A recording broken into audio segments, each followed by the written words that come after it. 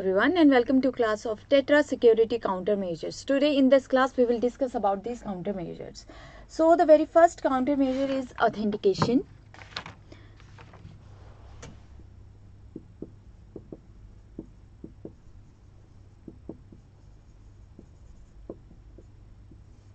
Authentication means that it ensures that only a valid subscriber unit have access to the system.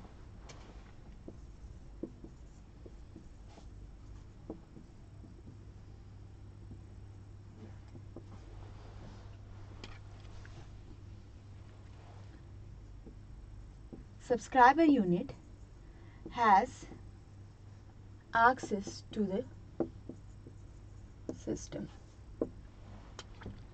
or subscriber will only try and access the authorized system. So here we can have an authorized system, so we can authorize the various users here in authentication process. This is the very first step as an authentication. Next we are having ear interface encryption. It protects all signaling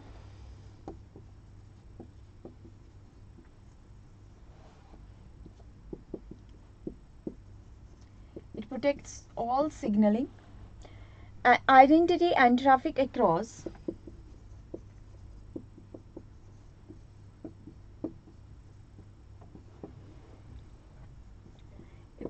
the radio link. Here interface encryption. Then we are having terminal disabling. Here in terminal disabling, it ensures lost and stolen terminals. It ensures that lost and stolen terminals are not a threat to network security.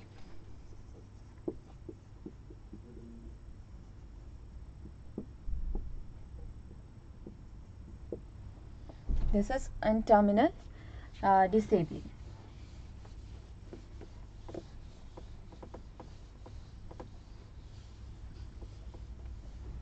Next we are having as end-to-end encryption.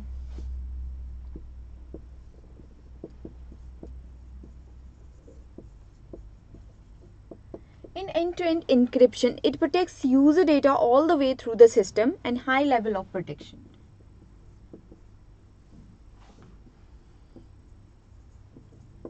It protects the user data in all through the system. So in countermeasures we are having authentication, ear interface encryption, terminal disabling and end-to-end encryption. Thank you so much.